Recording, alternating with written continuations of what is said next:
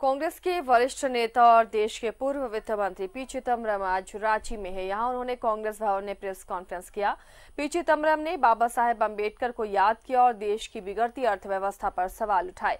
उन्होंने कहा कि देश की अर्थव्यवस्था पहले कभी इतनी खराब नहीं रही। पिछले कुछ समय में देश की अर्थव्यवस्था जितनी खराब हुई है, ये बेहद निराशाजनक है। पी चिदम्बरम ने सीएम रघुवर दास पर निशाना साधते हुए कहा कि डबल इंजन की सरकार के कारण झारखंड में विकास नहीं हुआ, बल्कि झारखंड बर्बाद हुआ है। झारखंड पूरे देश में बेरोजगारी के मामले में चौथे स्थान पर है।